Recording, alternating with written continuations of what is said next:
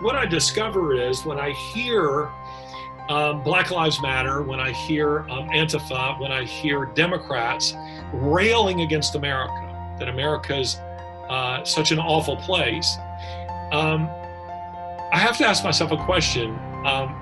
Have you seen the rest of the world? Compared to what? Yeah. Yeah, compared to what? And so I'm grading on a curve as I go around the world. America has her sins and her deep flaws, abortion chief among them, but America is the freest country on the face of the earth.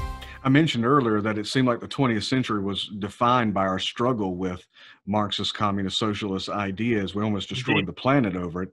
Do you feel like that is we're going to see a repeat of that in the 21st century? And if so, practically, what can Christians, pastors, believers do to make a difference?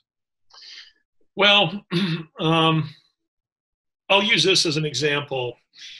Following, in 1945, at the end of World War II, the U.S. State Department had one Russian speaker, one. We weren't prepared for the Cold War that immediately began. You know, as Churchill so eloquently put it, an iron curtain fell across Europe, and the Cold War began. And in the immediate aftermath of the Second World War, and America was caught ill-prepared.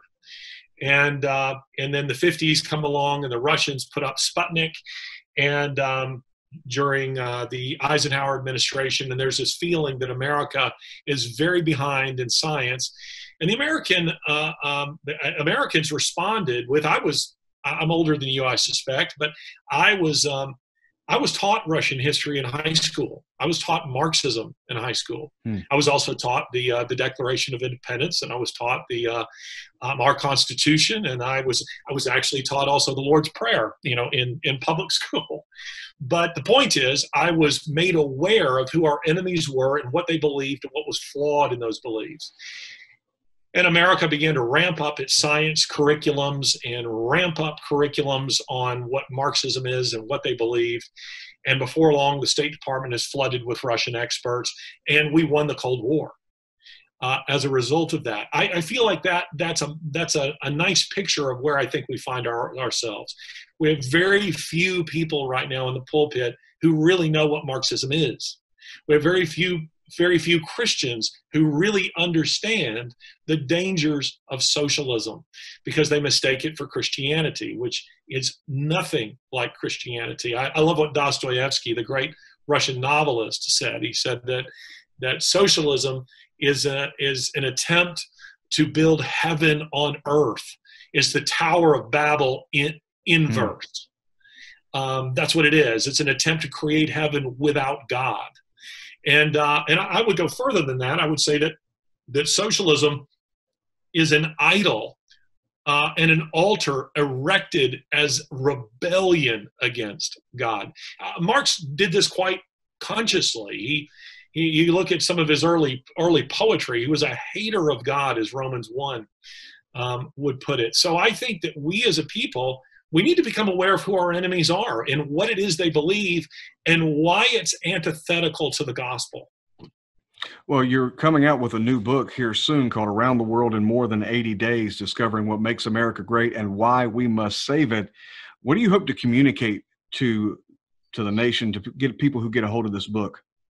Well, I appreciate you mentioning that book, and I really hope people will buy it. I was just told the other day that Audible, which has 90% of the audiobook market, has refused to take the book on ideological grounds.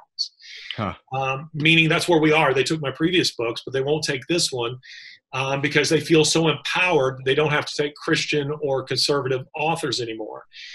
So I don't even know if there will be an audio version of the book. And Amazon has 95% of the book market now. And Amazon is bumping off conservative authors on their website, not killing them. Maybe that's next. But they certainly are. Maybe that's next. But that book I wrote for this reason. I've done a lot of international travel in my life. I've been to some 55 countries, and I have interacted with both the famous and the humble. I've engaged with atheists and Muslims and persecuted Christians and with materialists and every sort as I travel around the world. And what I discover is when I hear Black Lives Matter, when I hear Antifa, when I hear Democrats railing against America, that America is such an awful place, I have to ask myself a question. Have you seen the rest of the world? Compared to what? Yeah. Yeah, compared to what? And so I'm grading on a curve as I go around the world. America has her sins and her deep flaws, abortion chief among them. But America is the freest country on the face of the earth. And so as I'm going around the world, I'm basically asking this question, how does America stack up against the rest of the world? And why is it that there are North Koreas and Nigerias and Russias? And why is it that there's an America and a Britain and others that we would point to? In other words, if human nature is the same the world over, and of course it is, how do we account for the fact that some societies are freer societies and value human life while there are others that don't?